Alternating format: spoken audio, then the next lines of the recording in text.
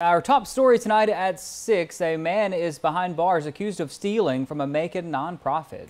Bibb County deputies arrested Joseph Peeler on Thursday after they say he broke into Jay's Hope Foundation on Forsyth Street earlier this week and stole gift cards, checks, and other items. Jay's Hope aims to improve the quality of life of children with cancer and their families.